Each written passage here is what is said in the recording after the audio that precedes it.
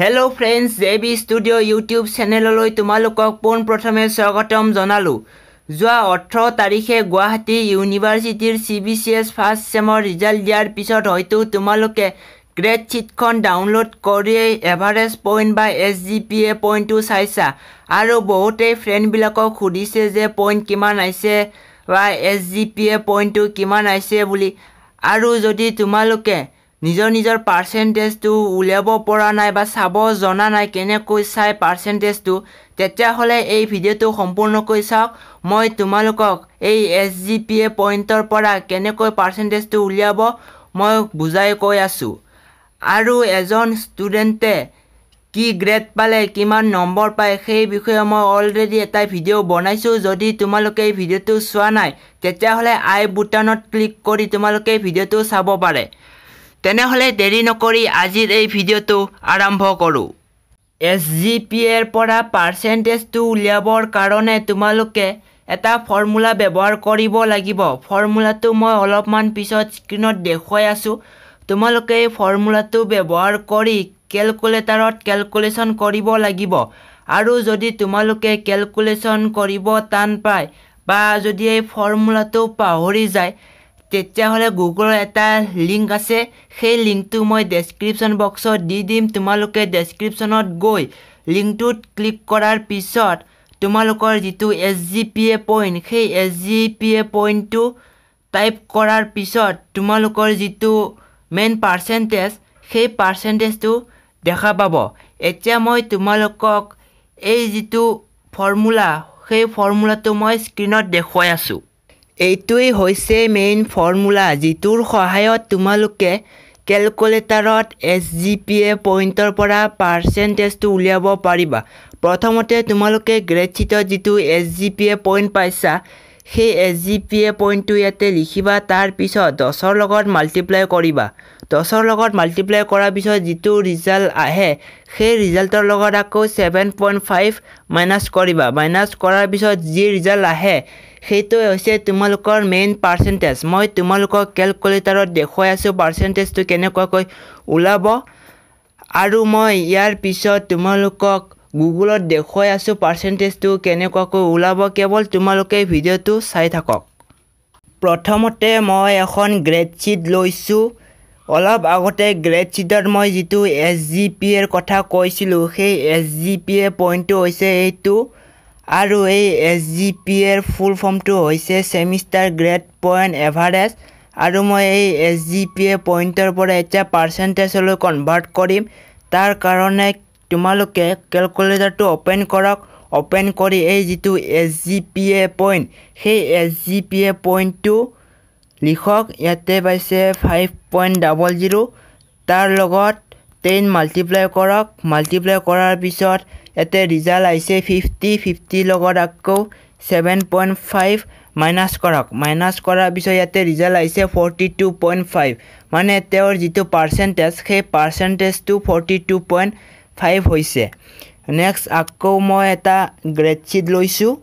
এইখন গ্ৰেড शीटত যদি সোৱা SGPA পইণ্টটো তেওঁ পাইছে 5.73 তাৰ লগত 10 মাল্টিপ্লাই কৰক মাল্টিপ্লাই কৰাৰ পিছত ৰিজাল্ট আইছে 57.3 তাৰ লগত আকৌ 7.5 মাইনাস কৰক মাইনাস কৰাৰ পিছত তেওঁৰ ৰিজাল্ট আইছে 49.8 মানে তেওঁৰ যেটো পাৰ্সেন্টেজ সেই পাৰ্সেন্টেজটো 49.8 আইছে নেক্সট এইখন গ্ৰেড शीटত যদি সোৱা তেওঁৰ SGPA পইণ্টটো আইছে 6.73 ইয়াৰ লগত 10 মাল্টিপ্লাই কৰক মাল্টিপ্লাই কৰাৰ পিছত ৰিজাল্ট আইছে 67.3 ইয়াৰ লগত আকৌ 7.5 মাইনাস কৰক মাইনাস কৰাৰ পিছত ৰিজাল্ট আইছে 59.8 মানে তেওঁৰ যেটো পাৰ্সেন্টেজ সেই পাৰ্সেন্টেজটো 59.8 হৈছে আকৌ মই বেলেগ এটা গ্ৰেড शीट লৈছো এইখন গ্ৰেড शीटত যদি সোৱা SGPA পইণ্টটো পাইছে তেওঁ 6.00 তাৰ লগত আকৌ 10 মাল্টিপ্লাই কৰক মাল্টিপ্লাই কৰাৰ পিছত ৰিজাল্ট আইছে 60 তাৰ পিছত 7.5 মাইনাছ কৰক মাইনাছ কৰাৰ পিছত তেওঁৰ ৰিজাল্ট আহিছে 52.5 মানে তেওঁৰ যিটো পাৰ্চেন্টেজ সেই পাৰ্চেন্টেজটো 52.5 হৈছে এইখন গ্ৰেড शीटত যদি চোৱা তোমালোকে ইয়াতে তেওঁৰ SGPA পইণ্টটো পাইছে 7.18 তাৰ লগত 10 মাল্টিপ্লাই কৰক মাল্টিপ্লাই কৰাৰ পিছত ৰিজাল্ট আহিছে 71.8 তাৰ লগত আকৌ 7.5 মাইনাছ কৰক মাইনাছ কৰাৰ পিছত তেওঁৰ ৰিজাল্ট আহিছে 64.3 মানে তেওঁৰ যিটো পাৰ্চেন্টেজ সেই পাৰ্চেন্টেজটো 64.3 আহিছে এতিয়া মই তোমালোকক গুগলত দেখুৱাই আছো যে SGPA ৰ পৰা পাৰ্চেন্টেজটো কেনেকৈ ওলাব তোমালোকে যদি গুগলত SGPA পইণ্টটো চাব বিচাৰে তেতিয়া হলে তোমালোকে ডেসক্ৰিপচন বক্সত থকা লিংকটোত ক্লিক কৰিব লিংকটোত ক্লিক কৰাৰ লগে লগে এনেকৈ এটা পেজ আহিব তাৰ পিছত তোমালোকে তলত অকমান স্ক্ৰল ডাউন কৰাৰ পিছত তোমালোকে এতে দেখা পাব এন্টাৰ ইউৰ SGPA তোমালোকে গ্ৰেড शीटত যিটো SGPA পইণ্ট পাইছা সেই SGPA পইণ্টটো ইয়াতে টাইপ কৰি ক্যালকুলেটৰত ক্লিক কৰিব মই তোমালোকক দুটা সাৰ্চ কৰি দেখুৱাই আছো মই ইয়াতে SGPA টো 5.00 মাৰিছো তাৰ পিছত এতিয়া এই ক্যালকুলেটৰত ক্লিক কৰিম ক্যালকুলেটৰত ক্লিক কৰাৰ পিছত তোমালোকে তলত স্ক্ৰল ডাউন কৰি চাব যে 5.00 মাৰাৰ পিছত পাৰ্চেন্টেজটো আহিছে 42.5 আকৌ মই এতিয়া বেলেগ এটা সাৰ্চ কৰি দেখুৱাই আছো এইবাৰ মই SGPA টো মাৰিছো 6.00 তাৰ পিছত আকৌ আগৰ নিচিনাকৈ ক্যালকুলেটৰত ক্লিক কৰিম